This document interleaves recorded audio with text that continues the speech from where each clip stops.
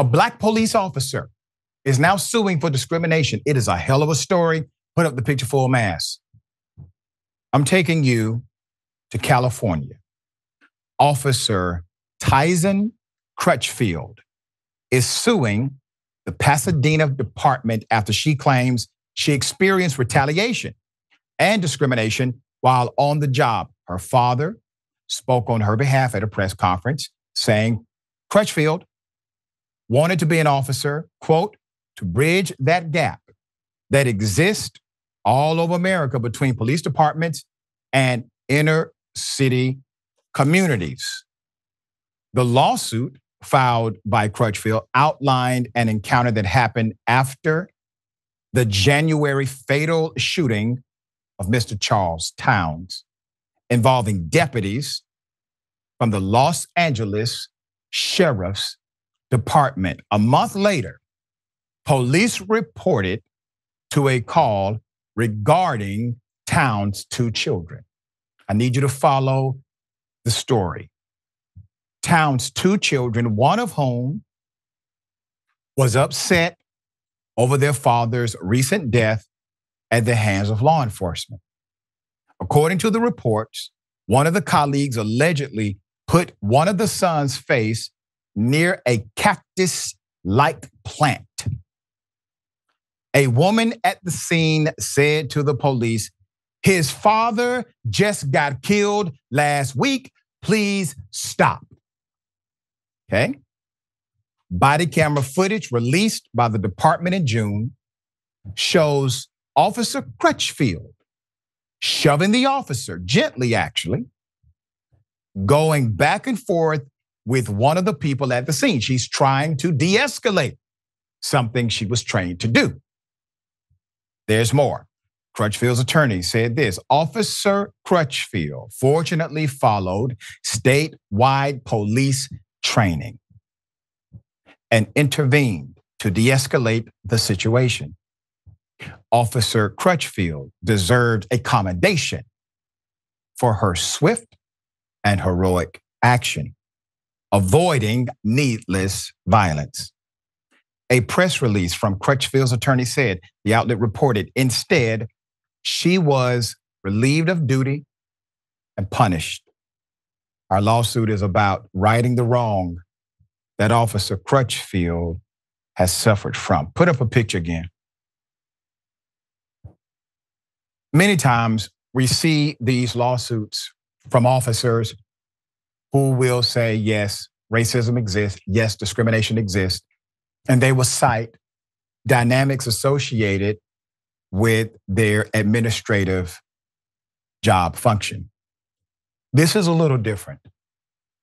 We have a Black woman who decided to actively stop another officer in the line of duty from engaging in misconduct against a young citizen. I am sure this is not the first time Officer Crutchfield has engaged in such a manner. Maybe this is the most high-profile case. Maybe it is because somebody caught it on camera and it was exposed. But she was following the law. She was following her training. And this is why I say often, policy means nothing when the culture is adverse to it, because culture eats policy alive every day of the week. This woman followed policy, but culture got her fired. There's more. The sergeant instructed Crutchfield to go back to the station, and she was placed on paid administrative leave. Understand, she was placed on paid administrative leave as if she had just shot an unarmed Black person, okay? Paid administrative leave without an explanation. However, Officer Crutchfield, who has both a bachelor's and a master's in criminology, was able to return to her position. The filing also reportedly highlights an alleged racist culture inside the department, including those who use racial slurs but were still given promotion. Let me give you the statement from the city of Pasadena. In a statement to KKTV, the city of Pasadena opposed Crutchfield's claims. claiming it would be vindicated.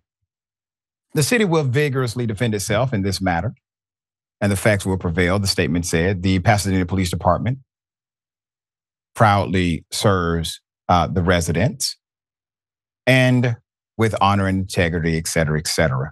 Proud of our diversity, blah, blah, blah. Put up the chief and the mayor. Eugene Harris, Victor Gordo. Sad state of affairs, right? So you mean to tell me that we can have police officers that engage in conduct becoming of an officer, to stop conduct unbecoming of an officer, and the officer who does the right thing, they get penalized, but the officer that did the wrong thing, they are celebrated and promoted. Once again, you can't keep talking reform.